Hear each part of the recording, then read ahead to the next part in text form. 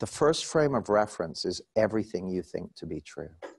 All your beliefs, all your ideas about the world, all the entirety of your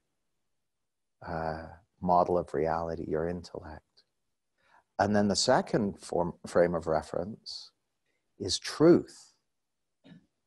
And truth is beyond language, is beyond concept, is beyond description.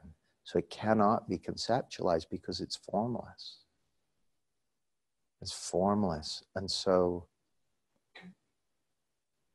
there's no model in the world, there's no picture in the world, there's no concept in the world that can represent accurately truth, because truth is what gives rise to all of it.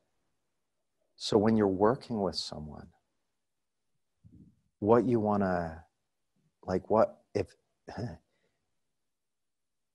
you hope is going to happen is that they get a hit of the truth, that they get a glimpse of it, that they get touched by it. And if they get a glimpse of the truth, that's gonna align them with reality. That's gonna heal their perceptions. That's gonna wake them up to who they really are. They're not gonna apprehend that through their intellect.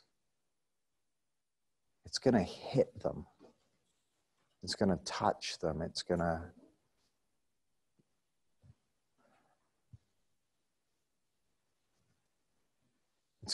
tag them.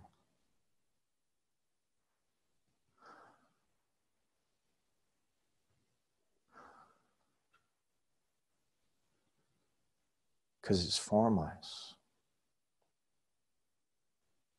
It's unknown. It's a mystery.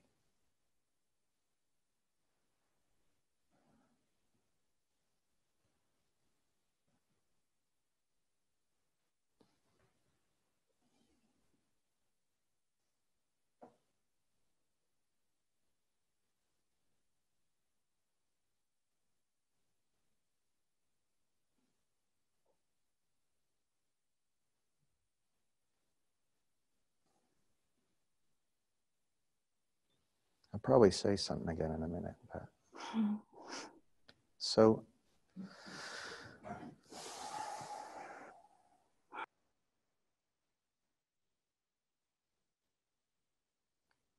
yeah, that's what's going to do the heavy lifting for you. That's what's going to do the heavy lifting for your clients.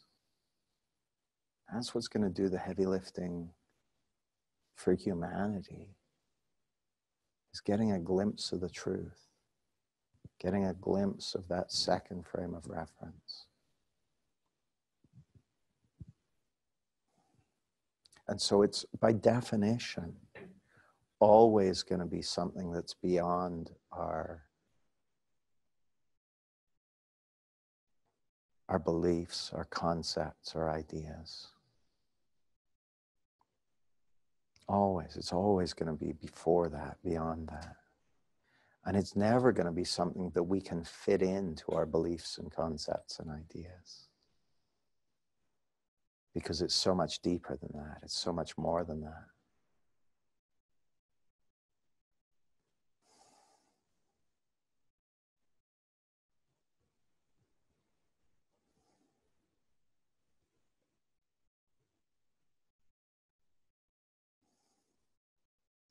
So, yeah, I just wanted to point again to the fact that what we're exploring here, what we're getting a sense of here, what we're in service of here is a set of principles that have been up and running the whole time that the world has been around. But it's been invisible to us until now as a species. You know, we haven't been aware of it. And that's You know, I said yesterday that the Bateson quote of the biggest problems in the world are the result of the gap between how life already works and the way people think. And our evolution as a species has been a process of closing that gap. And we get all kinds of benefits from closing that gap. It's a good thing. And at the moment, if you look around the world, you'll find that psychology is a pre-principles field with hundreds of different schools of, you know, theories of personality and therapy and all that sort of stuff. But that's what every field looks like. Like, you did not want to see medicine before the 1880s. That was a pre-principles field. And, you know, one person's guess was as good as another's. Principles come along once in a while. Well, no, they've been there all the while. But discovering principles, discovering a constant, that's a big deal. Happens once in a blue moon.